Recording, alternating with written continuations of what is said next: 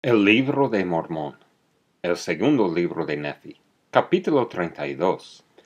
Los ángeles hablan por el poder del Espíritu Santo. Los hombres deben orar y adquirir así el conocimiento que imparte el Espíritu Santo. Aproximadamente 559 a 545 a.C. Y ahora bien, he aquí, amados hermanos míos, supongo que estaréis meditando en vuestros corazones en cuanto a lo que debéis hacer después que hayáis entrado en la senda. Mas he aquí, ¿por qué meditáis estas cosas en vuestros corazones? ¿No os acordáis que os dije que después que hubieseis recibido el Espíritu Santo, podríais hablar con lengua de ángeles? ¿Y cómo podríais hablar con lengua de ángeles sino por el Espíritu Santo? Los ángeles hablan por el poder del Espíritu Santo, por lo que declaran las palabras de Cristo.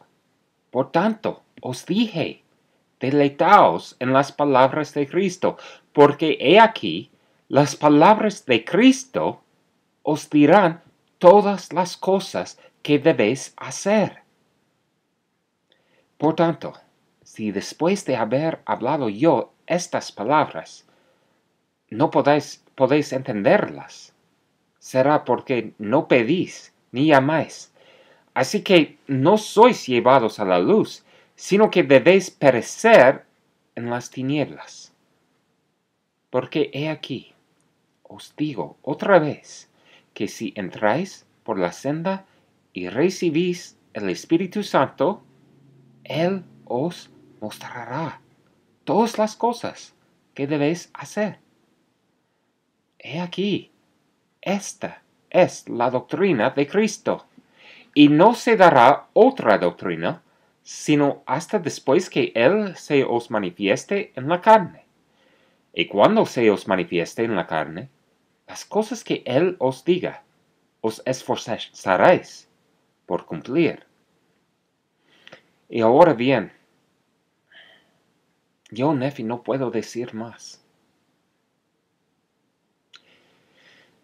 El Espíritu hace cesar mis palabras y quedo a solas para lamentar a causa de la incredulidad y la maldad y la ignorancia y la obstinación de los hombres, porque no quieren buscar conocimiento ni entender el gran conocimiento, cuando les es dado con claridad.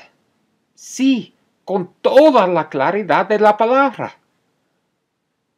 Y ahora bien, amados hermanos míos, percibo que aún estáis meditando en vuestros corazones, y me duele tener que hablaros concerniente a esto. Porque si escuchaseis al Espíritu que enseña al hombre a orar, sabríais que os es menester orar. Porque el espíritu malo no enseña al hombre a orar, sino le enseña que no debe orar. Mas he aquí, os digo que debéis orar siempre y no desmayar, que nada debéis hacer ante el Señor, sin que primero oréis al Padre en el nombre de Cristo, para que Él os consagre vuestra acción, a fin de que vuestra obra sea para el beneficio de vuestras almas.